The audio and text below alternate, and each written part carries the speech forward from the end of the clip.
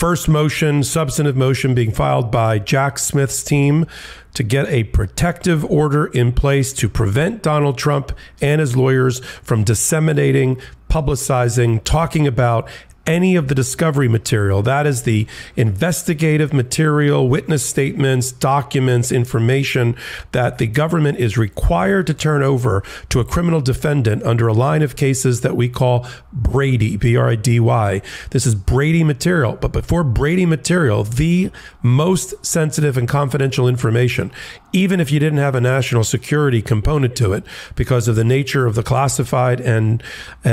secret information at Mar-a-Lago, you would always have the right, if you're the Department of Justice, to ask for a protective order to make sure that this isn't talked about, to protect the integrity of the investigation, to protect the identity of uncharged other co-conspirators and witnesses.